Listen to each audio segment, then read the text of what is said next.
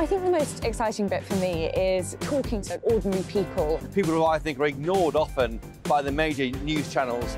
We're going to give news they want to hear. There's a voice there that needs to be heard. I think there's a chance here for a diversity of opinion to be expressed, which you don't find elsewhere. It's really exciting. We don't hold back. We're free to say how decisions that are taken here affect us all around the country. Only on GB News, the People's Channel, Britain's news channel.